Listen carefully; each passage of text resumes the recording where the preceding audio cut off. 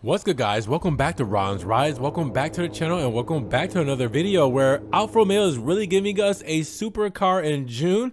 Alfa Romeo is expected to unveil a new supercar soon, and the debut of this awaited model could take place on June, which is the occasion of the anniversary of the first 100 years of the Quadrifoglio. Now on March 5th, the Italian brand will celebrate Auto Delta's anniversary, and on the 25th of June, on the occasion of the brand's anniversary, two undismissible events dedicated to all enthusiasts will take place at the Alfa Romeo Historical Museum in Arasi. Now, among these undismissible events, there could be the presentation of a new car, in which will initially be unveiled only as a concept car, but then in the future could also be made into a production version, but only in a very limited edition.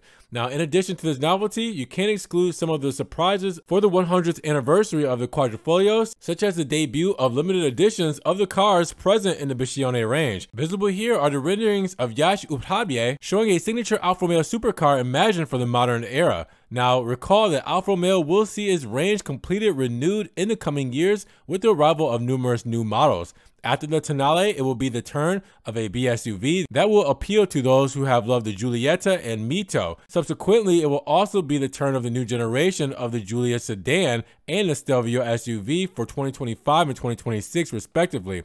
Now in 2027, it should be the turn of a new flagship that will not be an SUV. It will not follow the heir to the Giulietta. So for the future of Alfa Romeo, a supercar could be the sort of icing on the cake of this range, which in the coming years could give the Milanese car manufacturer considerable satisfaction, which Stellantis intends to transform into a global premium brand. Now obviously, you cannot exclude that the debut could take place even before that date, but the official confirmations are currently awaited. So with that said, is Alfa Romeo cooking up a new supercar for us that will debut in either March or June of this year? Let's hope it's March, because that's just next month. But let me know if it's going to be the Quadrifoglio or Auto Delta anniversary that we'll see this new supercar. Drop those comments down below. What do you think will happen? And if you guys did enjoy the video today, make sure you give it a big thumbs up. Giving the video a like will help get it up in the rankings. More people can see it, and we'll have a bigger discussion on the upcoming presentation of the new Alfa Romeo supercar. Now with that said, if you guys want to help further support the channel, always check the links down in the description below.